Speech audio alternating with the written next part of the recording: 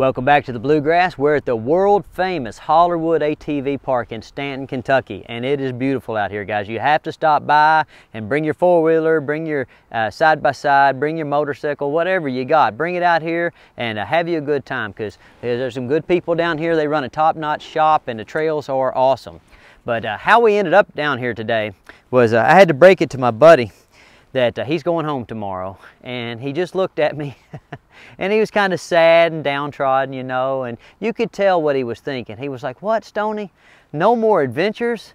And so since I knew what he was thinking, I looked at Eli and I said, "Eli, get the four-wheelers, put them on the wagon. Let's take King Morkie to Hollerwood and let's have one last big party before he goes home." So you guys can join us and we're going to show you around and we're going to tell you why you ought to bring your four-wheeler down here to Hollerwood in Stanton, Kentucky.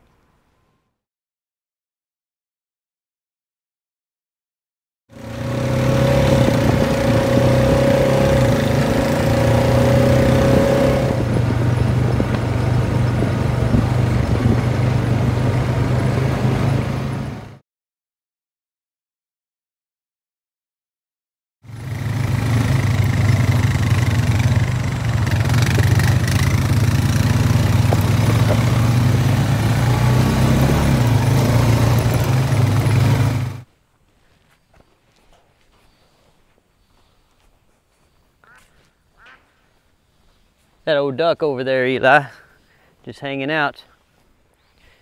All right, guys, now where we are now is what's called Sun Oil Lake, and this is one of my favorite spots at Hollerwood, especially if you come down here during the week, because there's not a lot of people. You know, everybody works, and so they can only come on the weekends. But come over here and show them what we're looking at, Eli. I mean, is this not beautiful, guys? It's the middle of a Friday afternoon, and we're just out here hanging out. Got a beautiful lake, me, Eli, an old duck, and the King Morkie. Oh, what do you think, King Morkie? We'll get the little Morkie out, see if he wants to walk on this on this metal grating. He's gonna be like, "No, Stonnie, don't do it, don't do it." Oh, but I think he'll be okay. Oh, very nice. Oh, we'll just sit down here. What do you think?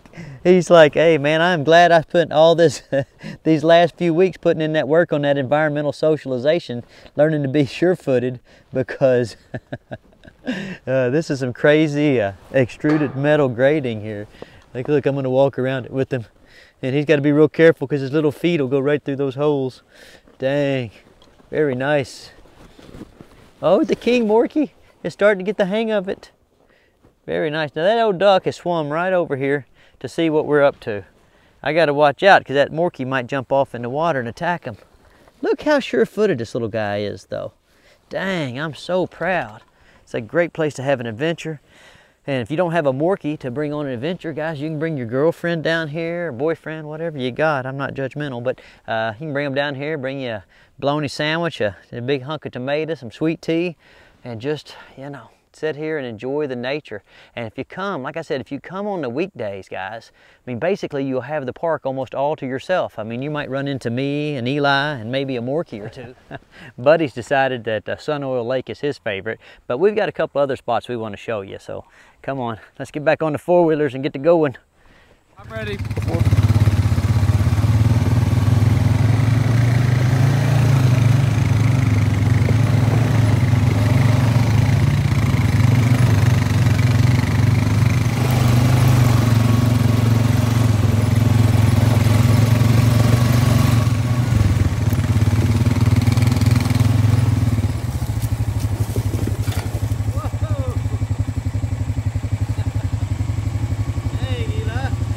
Grew up a little bit. All right, guys, we're at our second favorite spot in Hollerwood, which is a big rock formation and cave. It's real cool. Like right as you're going down to Sun Oil Lake, you just look up to your left and there's a, you know, a big cave system, and it's super neat. And it's an awesome place.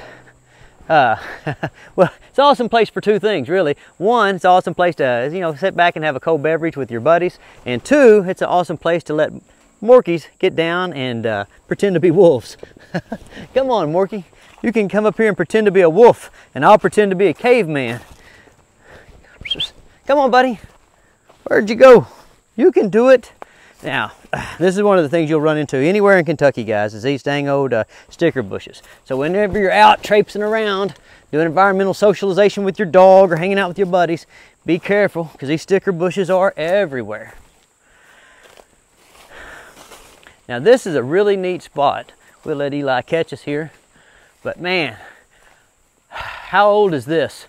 You know, millions of years. Can't you just think back a million years ago? And instead of me riding my four-wheeler up here, it's a caveman came up here, oh, with his wolf, and he's dragging him a deer. Maybe he's dragging him a cave lady by her hair up here. They're gonna have a party, who knows? Come on, wolf, get up here. Come on, little buddy, you can do it. You guys think a caveman talked to his wolf like I talked to Buddy? Come on, come on. Oh, and I wonder if a caveman would have been patient like that. Like, see how I'm being patient with Buddy not being able to get up here or not wanting to get up here? I wonder, like, if a caveman would have been getting his little piece of food out and like, you know, hey, Buddy, come on, I'm going to give you some positive reinforcement if you'll climb these rocks. Or do y'all think that caveman might have just reached down there and got him and drug him up here? Come on, Buddy, you can do it. Oh, what I'm going to convince him of is that I'm going to leave him here for the wolves to get him if he doesn't come up and find me. And I think that's going to be a valid strategy. So look, I'm going to act like I'm leaving, and I'll make Buddy follow me. Oh, I'm going to leave, Buddy. Does he care, Eli? Is he even acting like he cares?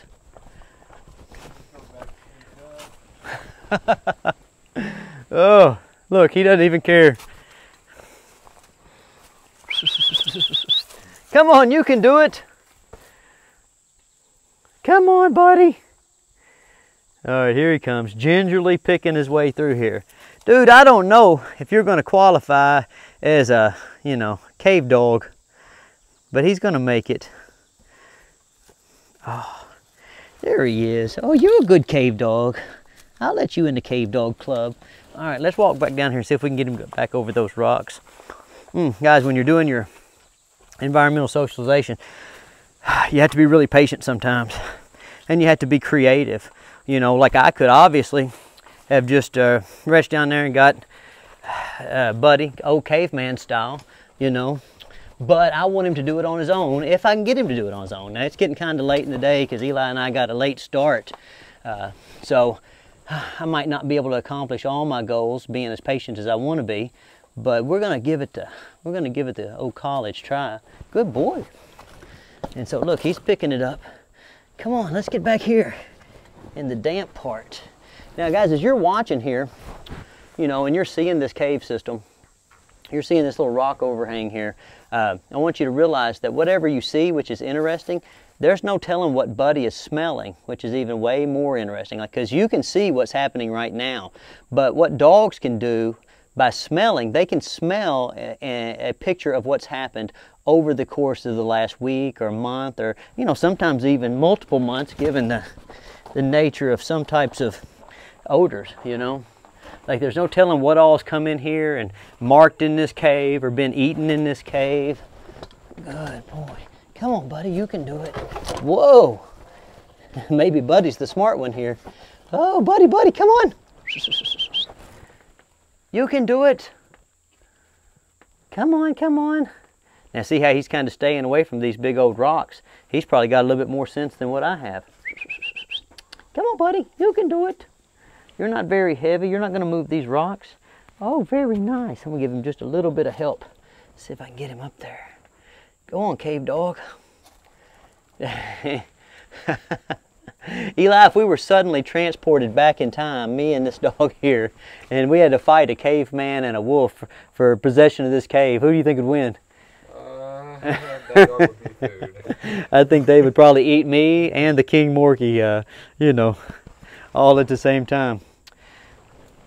All right, let's go see if we can't find us another cool space to check out here at Hollerwood. Oh, come on, buddy. We're headed to Picnic Point. Dang. Ooh. Gotta get some new shoes if I'm gonna come out here traipsing around these mountains. Agility ladder.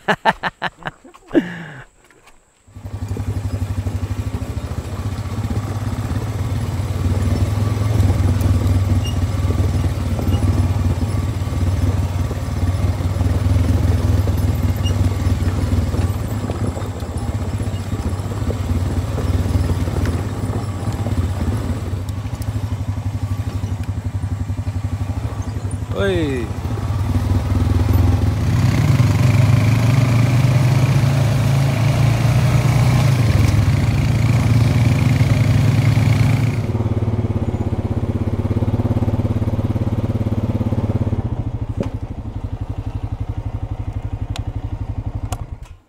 All right, guys, now we're at, well, you know, what I'm saying for this video is my third favorite spot, but I got a caveat to that.